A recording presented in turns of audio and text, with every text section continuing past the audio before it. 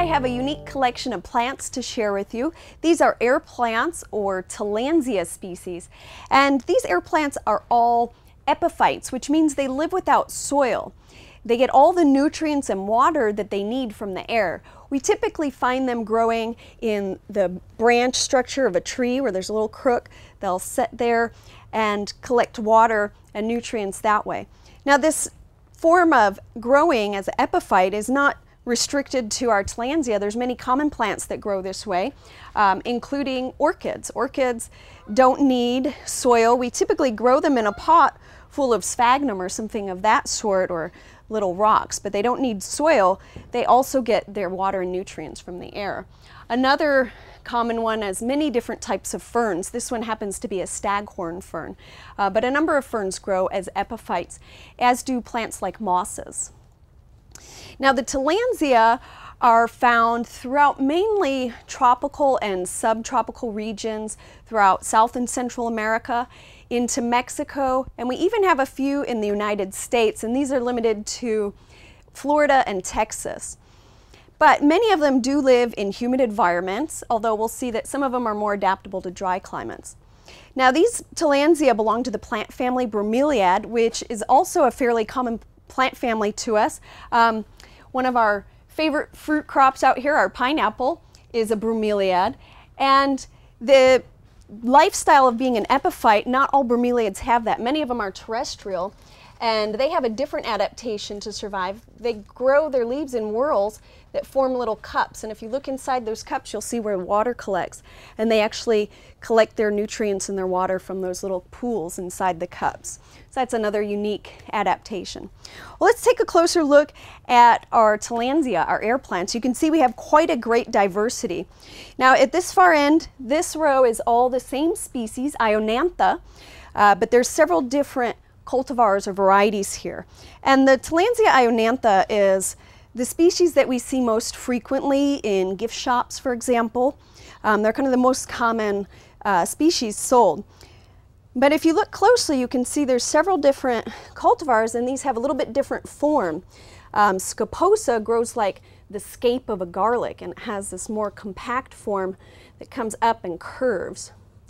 The rubra is a bit smaller species. The leaves are a little bit stiffer and shorter. And you can see as you look, some are a bit greener and others have more of a silvery coloration to them. This one, Fire of Tingo, is getting ready to flower. And Tillandsia, they flower only one time during their life cycle. And they typically have a red or purple flower, and it'll come out pretty long on this long stalk. And they might bloom for just a few days or up to several weeks or even months. They'll also often, the tips of the plants will turn orange or red. And so these colors are to attract pollinators, such as hummingbirds and butterflies. Now, as we look at the next group, I grouped these by color. There's a lot of variation that we find in the plants. And here we can see that some of them have a very silvery color to them. Now, all of the Tillandsia have trichomes that cover their leaves. And you can see here these silvery sort of scale-like pieces on there. Those are the trichomes. And what those do is actually trap the water for the plant. So when it rains on the plant, the trichomes are open, and once moisture gets in there, the trichomes close and they trap water in, which the plant will absorb and get its nutrients from. And so some plants have a lot of trichomes have more of a silvery sheen. This one is Grafica, and it is the largest of the air plants. It can grow up to about 9 inches in diameter. I have a couple more silvers, as I like to call them. This one's Funkiana, and this one's interesting because the leaves grow kind of close together and they stack up one upon another to create kind of a stem that twists and turns. Now, many of these also have a woody base, and that's where some of the older leaves had fallen off. And you can see some structures that are rather root-like. That helps them attach to the tree or branch wherever they happen to be living. One more silver we have is Argentea fuchsia, and I think this one really shows just how diverse they can be. This one's really, really delicate if we contrast that back to the Xerographia. It has such nice, narrow, fine leaves. For a more stout or robust appearance, we have Tillandsia June Kia, and this one's also very upright. Another large species that can grow about 12 to 18 inches in length and has very stiff, sort of broom-like structure to the plant. I like how they curve in at the tip, almost like a light bulb shape. Another very stiff and hardy one is Tillandsia Pruneosa. Again, real stiff leaves. And one of the things I'd like to point out is that these with the stiffer leaves tend to dry out less quickly, and they're a little bit more adaptable to our hot climates.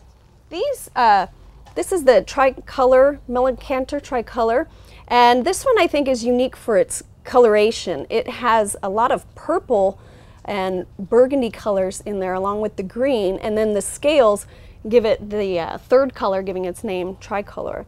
Again, this one's pretty stiff and upright. The twisting and curving of the leaves give them quite a bit of character. This is Kaput Medusa, named after the mythological creature with snakes in her hair, and I think it's very well named with these twisting and curving leaves. But they just kind of take on a character of their own, very unique. The last two I want to look at have a bulbous base. This is Bailey or pseudo-Bailey, and then I have Bootsy. Bootsy Eye and Bailey both have this bulb base, and that'll become important when we talk about how to care for our plants, because when they have a bulb, their maintenance is a little bit different. But again, these have some really nice stiff leaves that hold beautiful form. And the Bootsy Eye is again unique for its coloration. If you look close, you can see that there's little spots along the bottom, giving it its own unique character. We've all really enjoyed working with these plants here at the garden. They have such unique character and individuality. And they really lend themselves to a great variety of uses. In some coming segments, we'll look at a variety of ways that we can use our air plants, and we'll also discuss the special maintenance of the Tillandsia.